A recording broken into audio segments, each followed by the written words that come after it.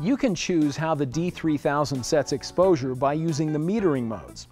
The exposure meter will tell the camera or user how much light to allow into the image sensor for a properly exposed image.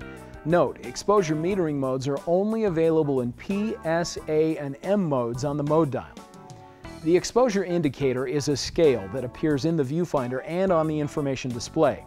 The scale has a 0 in the middle and a plus and minus sign on each side.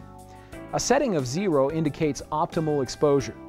The more lines that appear to the right side of the scale toward the minus, the more the image will be underexposed. If lines appear toward the left side of the scale, the plus sign, then the image will be overexposed. If the image is underexposed, the aperture, shutter speed, and ISO should be adjusted to let more light hit the sensor. If the image is overexposed, again adjust the aperture, shutter speed, and ISO to allow less light to hit the sensor.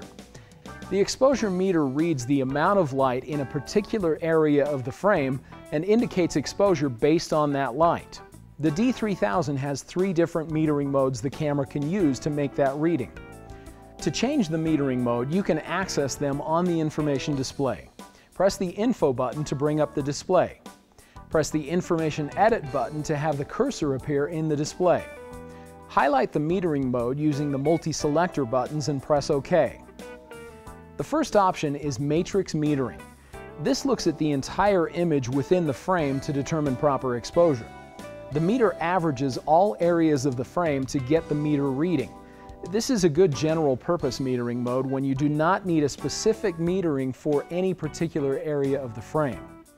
The next option is the center weighted metering setting. This averages the center areas of the frame to get the exposure meter reading. This is great metering for portraits.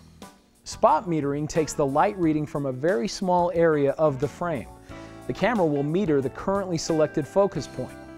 This will ensure that you get a correctly exposed subject if the background happens to be much brighter or darker than the subject.